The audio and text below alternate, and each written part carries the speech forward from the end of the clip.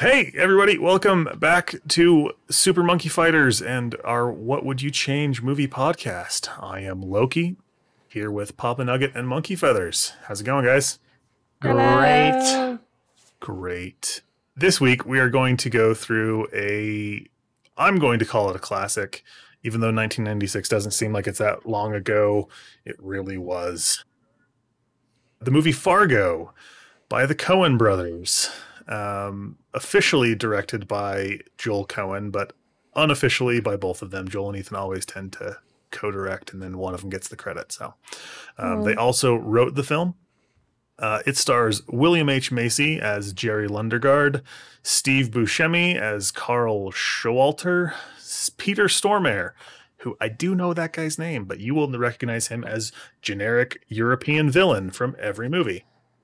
Other notable actors in this movie, which apparently she doesn't make the top billing on the list, which is strange. Frances McDormand.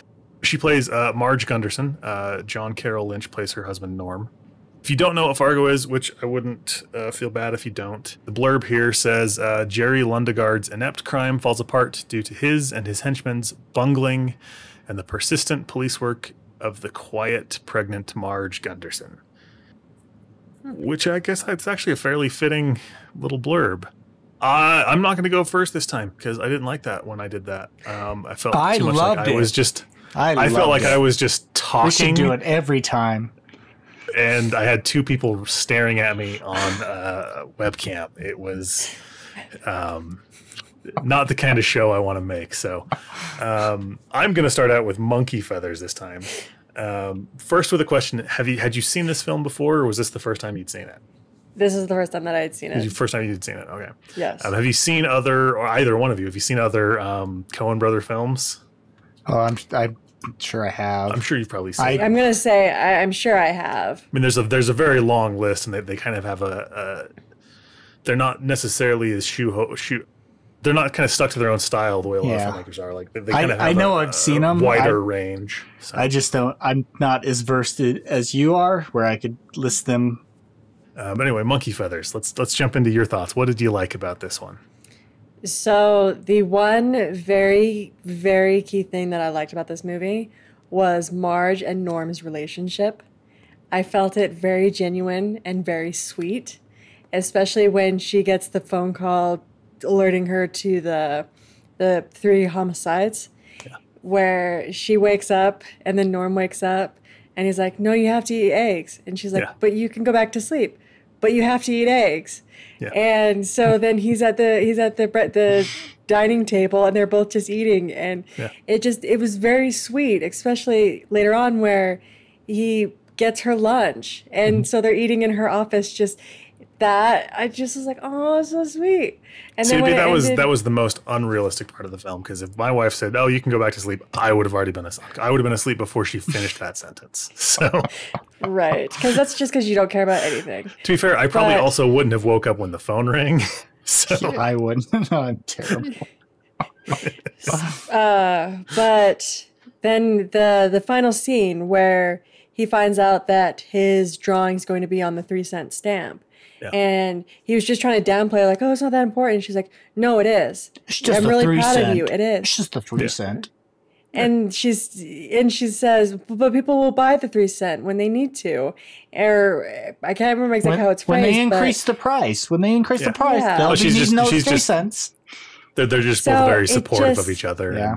And that was something that I really did like, because she's pregnant, they're happy, they love each other, and they're very supportive. And that was the one thing throughout the whole film that I just really liked, because it helped break up the craziness of the rest of the film. Yeah, and even though he was kind of a side character, I felt like they did a good way of incorporating him.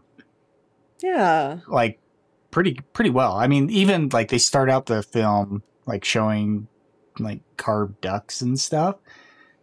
But it's not until the end when like you don't really realize, like, I still don't even know what he really does, but like he's into ducks and he does art with ducks and he paints and he's there's an artist. There's this entire sub story involving him and ducks that you got to pay attention to in the background. Yes. I do like this film. I like everything about it. So it's What would you hard say for to me that? though to look at it as on its own. I look at it more in the context of the Coen brothers, because this is a mix of kind of some very serious subject matter and some really comedic situations. And I think when they keep those separate, I think they do better. So No Country for Old Men, focusing on fairly similar-ish kind of themes, but focus much more on the serious, dramatic. You know, they knock it out of the park on that with that. It's a fantastic. It's amazing. You enjoy when they go either more comedic or more serious, kind of But Yeah. not both. weirdo. And even within this, like, I don't like the mix of Fargo as a whole with those kinds of things, because the scenes that you're kind of like, I don't know if this is supposed to be dark and serious. So it's a random police officer who goes out and talks to a random guy. It's one of the strangest scenes, and I've remembered it since the first time I saw it because it just seems weird. It's like a street that ends with a factory behind it, so it's like a neighborhood and a factory, and it's kind of strange. And it's just this old guy who works at a bar, and he's telling him the story about the funny-looking guy who was looking for some action because he was going crazy out at the lake. And that's what the connection to the lake house, like that's where that lead comes from. But that scene is really muddled for me because it's like, this is weird, and I don't know if I should think it's comedic or dramatic, or is it just an information dump? Like, I don't know. Like, it just feels off for some reason.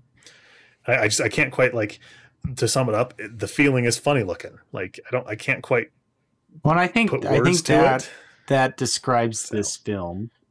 Yeah. Like, because you have that comedy and you have those awkward moments, and then you have the complete savage murdery all melded into an interwoven narrative throughout this entire show.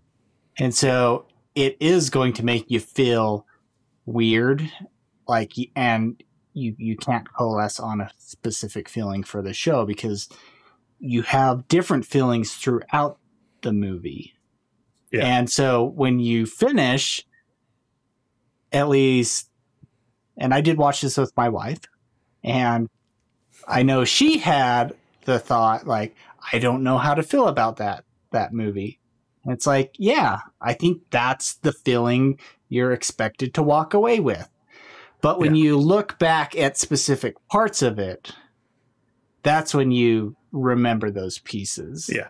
That's the thing is the parts that I remember all of them vividly, and like, that's a really awesome scene. That's a really, like, when she walks around the side of the cabin and he's putting the, into the, like, that's a scene that gets burned into your memory. But when you watch it all together and you're put together, you come to the end of it and you're like, it's a roller coaster. I don't know if I feel bad that anybody died. Like, I don't know if I feel bad that the only thing I do know is I'm glad that nothing happened to Margie and the baby. Right. Like, or that's the only, Norm. like, yeah. Like, they get to live their happy life together. Yeah. Like, the fact that pretty much everybody dies or gets arrested, like, even her dad, his father-in-law, like, yeah, I think he makes stupid decisions the entire time through, and when he gets shot, I'm just kind of like, they kind of set him up as kind of the asshole, right? Yeah. So you kind of are like, all right, yeah, you're kind of an asshole. Like, so, but the thing is, like, oh well, you kind of feel like, I think you kind of got what you deserve, but I kind of feel bad that I feel that way, but I also don't care, and then I kind of feel bad that I don't care. So yeah, it's confusing. But the comedic moments I absolutely love, like continually referencing Steve Buscemi's character as kind of funny looking. Like, nobody can quite put a finger on it. Like, they're just not a finger, not a finger. Just generally kind of funny looking. Like, there's a scene with the two barflies that slept with the guys when Marge talked to them, and they're all like, just like, yeah, and they're just like, those to me are really memorable, funny moments. I talked about it a little bit with some of the films with the long opening establishing shots. That's one of the things that stood out to me with this one that should be really boring, but I find really interesting, is the opening scene is a desolate tundra, highway that's the tundra, then it's a police car driving slowly. Like, I eat that kind of stuff up. Like, I could watch that. Like, you think, oh wow, this is just a long drawn out shot, but I find it infinitely interesting. So I do really like that. I think the acting in this was fantastic. I think you can't fault that anywhere in the film. I mean, even down to characters that barely speak. Shep, the mechanic who sets everything up, who makes all the connections between everybody. Like, his character's just really quiet, doesn't say a lot, and answers with one or two words, and you're just like, I think that fits that character very well. So one of the dislikes is the stupid cop who pulls them over, where, oh, you have a kidnapped person in your car, but I'm going to still act all calm about this. And then he gets down really close, and that's when Peter Stormare's character grabs him and shoots him in the head. And I didn't like that because I'm just thinking, this cop's stupid. Well, also, life lesson, if you're in the backseat if you've been kidnapped, you're in the backseat under a tarp, and obviously a police officer has pulled you up, just yell. Like, your best option there. Don't just stay quiet in the back. Well, and that brings me to another problem, is the wife's kidnapping. She's completely stupid. Because when the burglars are burglars, but the kidnappers, but when they're breaking it into her house, and you have the one guy who I guess is like on the patio or the porch or whatever it is, but in the back, and he's like looking through the window, she's just looking at him. She's in and shock. just staring at him. Yeah. And that's where it's not until he breaks the window that she screams and then runs up to I guess master bathroom.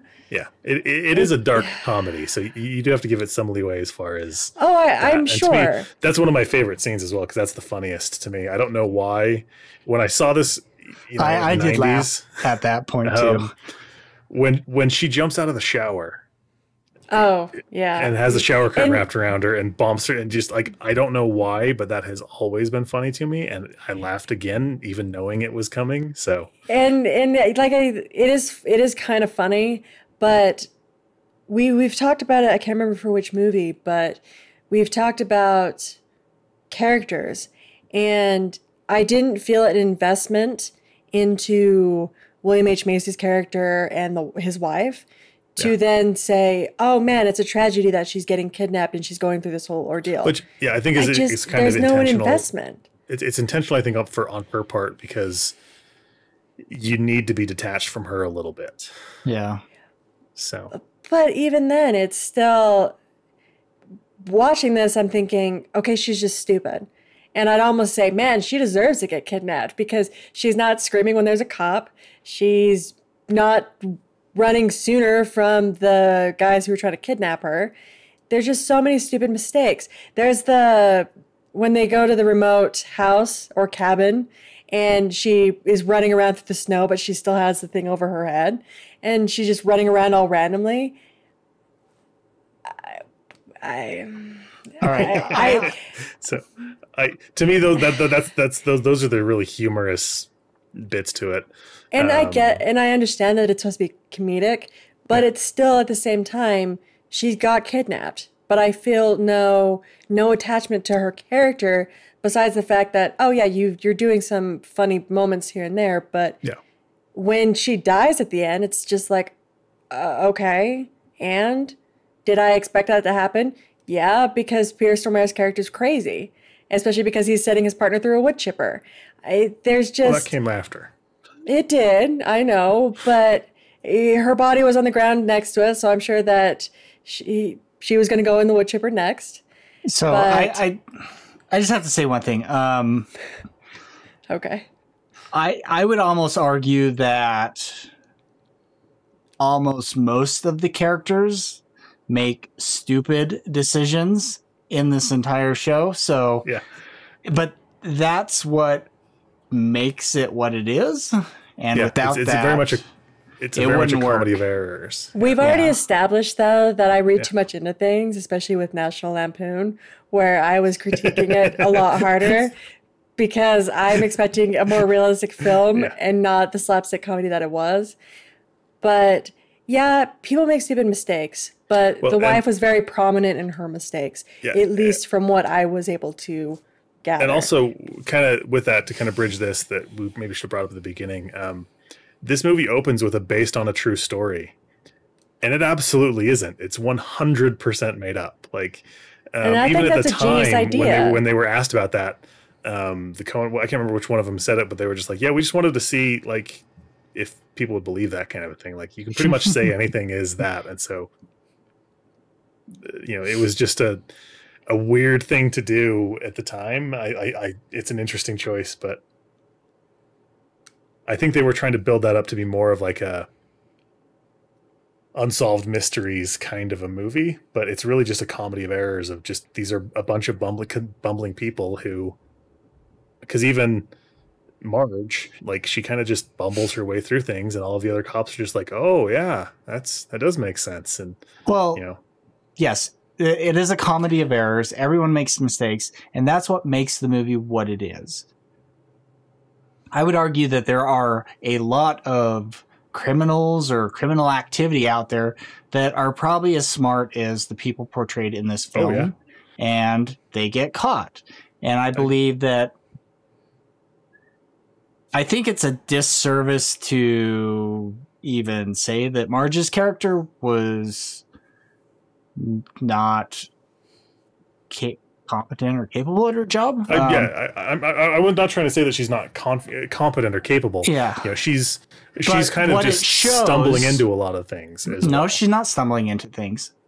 She's systematically piecing things together in which she needs to do as a detective. Yeah, and that's where she's a step up above the other police officers, where she's looking at things and figuring them out, and they're looking at things in the wrong way. So the scene with her analyzing and her partner, it and where piecing it together. Yeah. Mm-hmm. Where the partner is, okay, had a DLR. He wrote DLR. The dead cop wrote DLR as for the license plate. So he's pieced together a scenario that's not at all what happened. That he was writing down the plate, and that's when they killed him. Right. And so he's looking for he's out on APB for any plate that has DLR. And she's like, are you sure about that? And not, it's just a dealer plate. Like, it's a new car and didn't actually have the plates. Like, she is the smart figuring things out, but she does. Well, she's also the chief of police, which infers that she has experience. She's capable, but she does kind of stumble into some things. Like, she doesn't necessarily suspect Jerry until he runs. Right. She doesn't, like, she's following up every lead because she knows that's good police work. That's why she's out by the lake when she finds him. Right. It's not because she had some great epiphany that this is what it's going to be. Like, she pieced it all together because she is a competent, capable police officer. Because she's doing her job. She's doing her job. She's covering the bases and making sure it's a rocket scientist to foil these bumbling criminals. Yeah, these guys aren't smart by any stretch of the means. Because even then, Jerry sets up the whole thing to have his wife kidnapped before his rich father-in-law's even said no to the deal he's trying to make. That was so he comes home from that, and his father-in-law's like the next morning is like, yeah, let's look into that. And he's like, oh crap, I need to stop this thing from happening. Like, But that just plays into how and that's how his mindset. And with the bumbling is very much the criminals the entire time.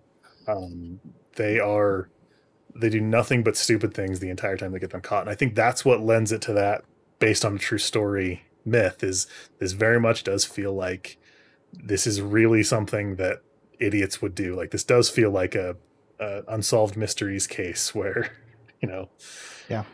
somebody's trying to commit fraud at the car dealership he works at, and so he's writing fake serial numbers down, even as the guy's calling him saying, I can't read these serial numbers, and if you don't give them to me, we're gonna call the loan back in.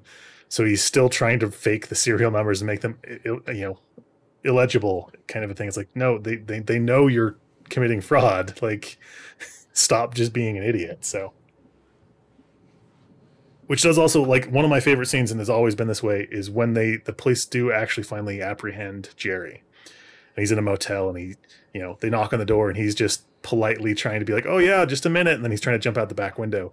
When they actually get him, and the way he fights and like squeals and screams like a kid, like, that fit his character so perfectly.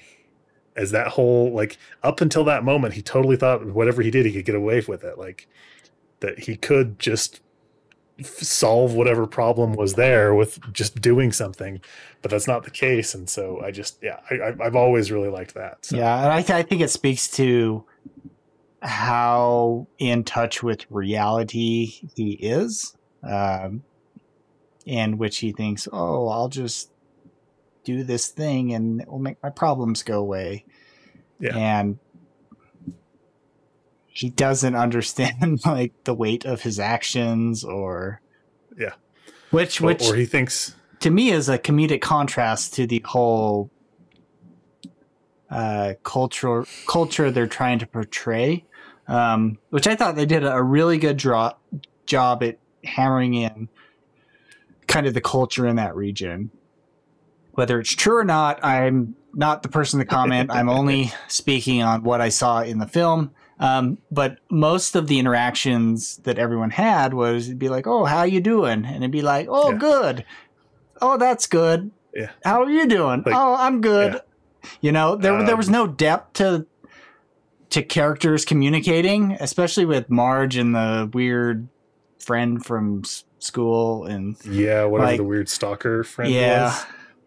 I'm not sure if that needed to be there, but that's something that that's the thing that I would change, because that scene itself was awkward, but it didn't actually provide anything useful. It didn't go anywhere. It just was. And it just was very awkward. And that's the one thing that I know that I would change, because it just was there. No explanation. He was acting really creepy towards her, and then he was lying about the situation with his wife. Yeah.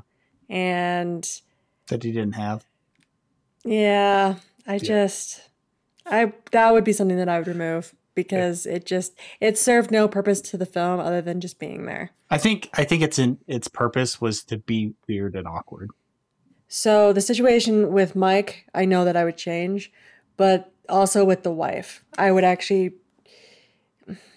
provide some type of investment to her character. Like, why should I care that she's being kidnapped besides she's just getting kidnapped? And whether or not it's just for a comedic effect, by the end of the movie, when she dies, I don't care. I mean, it sucks, it's tragic, and in the real world, of course I would care, but with this, it's just, oh, okay, she died because the crazy Peter Stormare, I don't remember his character's name, but he just wanted to shut her up. Eastern European name. Yeah, by that moment, it's like, I don't care that she died, because there was no investment. Yeah. She was there for some comedic moments, but I don't care. Well, I think that's an intentional thing, is I don't think she's, you're supposed to see her the same way that Jerry sees her. Yeah. Like, that's horrible though. I know. Well, she's not the character you're supposed to. A horrible film in some regards. You mean it's not a feel good? It's not a feel good movie that at the end of it, you're like, flick. Man, I feel so great. Everything's just so the only happy. character you should probably identify with is Margie, or her husband. Yeah. If you identify with anyone else, please seek help. Seek a lot of help. Yeah. The thing that I would absolutely change is when Steve Buscemi gets the money and opens up the briefcase after he's murdered someone and been shot in the face, sees that it's $1 million. His idea is, I'm going to go hide it. Yeah. Take out $80,000, give that to my partner, and then leave. It's like, no, you would just disappear. Like, he wouldn't try and work out some, I'm going to con him and then I'm going to go back later and figure out where on the side of the road with my random windshield scraper this is. Like, yeah. And again, that goes into that bumbling idiot. Mm-hmm. But yeah, but if he wised up, then would that break the film? Yeah, if he was smart enough to just disappear. Mm-hmm. I've got the car, I've got the money. I'm gone. And I think that's more of just that's a situation that I actually put myself into, where I was just like, yeah, no, that would be the smart thing to do, but that's not the point of the movie. The point of the movie is they're idiots and they make stupid mistakes, and he ends up not only getting beat with a belt because of his idiocy, he gets put through a wood chipper. So I do think it all makes for a really good film. I recommend. There's some Coen Brothers films I would say you could maybe skip, maybe, but they're all going to be entertaining. You know, it seems like some of them may have come and gone. Some of them, as they've gotten older, that people might not remember. But I do like this film. I do recommend it. The one thing I didn't feel like I really knew initially was like, what was Jerry's entire motivation for doing this? Was it just to get the money? Repay back a loan. Was it to repay back? I thought it was that he needed the money to repay back the loan that he took out. Yeah, they don't really go into a ton of detail on that. Like they allude to the fact that he's committed some kind of a fraud with the dealership. He's got a loan on some inventory that doesn't exist. But I wasn't sure if, like, was that from...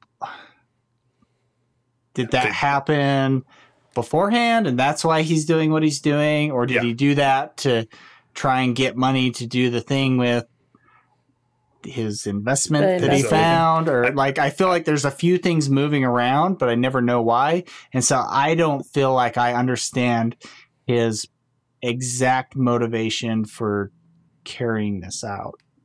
Yeah, I don't think they really go into detail on that too much. Like they allude to the fact that it's $300 and something thousand, I think, that he's got a loan for, and there's a few cars that don't quite exist within that. Yeah, or it's potentially that he's been doing because he gave one of them to the he's doing something else that's criminal, right. And so that's where the chicken and the egg thing comes into my mind. Yeah, it's like, did that happen? But then he has the car, but he gave it to the criminals. So, well, and that's I don't think that car is necessarily part of it. So I think that's why he's looking for the $1 million, is because it's like $700,000 for the parking lot that he wants to build, and then the $300,000-ish to cover the mess that he's in with the financing. Okay. So, yeah. But so I think that's the only piece that kind of threw me for a loop, that I didn't really understand where the entire movie started, or the reasoning for it. Yeah, they don't go into a ton of, I think he even kind of talks about that at the beginning, where he's like, well, my problems are my own, kind of a thing. In that opening scene, and that's just kind of where they leave it. Like they don't elaborate. They don't delve into that. They just move forward with everything. So So then, is that what you would change? I think I spent too much mental energy on trying to figure that out through the entire movie, that it would have been, my mental energy could have been used at better places in the movie than trying to figure that out. Yeah, and I can see how that would have taken you out, because for me, I just okay, he's committed some kind of a fraud. He's in a bind. He needs to, he's desperate. He's a desperate criminal and desperate, doing desperate things. But I want to know why he's desperate. Why is he desperate? Or just say he's desperate. Yeah. Well, and maybe I just got wrapped up in the allure of the accents and the friendliness that I just Yeah, so that was probably the biggest thing that just kind of took me out of it a little bit, or like I said, I was getting a little too wrapped around the axle on. But outside of that, it was a very, very good movie. Well, I think that's a perfect place to wrap up our podcast, unless anybody else wants to add anything else to it.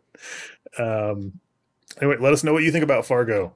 I don't think any of us have watched the TV show that came out of it, which I think the first season kind of follows this story, and then it's every season something new. At least I know the current season is 1940s mob fights, something like that. Anyway, let us know if we should watch that, because it's probably amazing. Tell us your favorite Coen Brothers movie, and explain why it is a serious man. Not to say that that's my favorite. Anyway, we'll sign off there. Leave some comments down below. Like, comment, subscribe, share with your friends. And we'll catch you in the next one. Adios. See ya.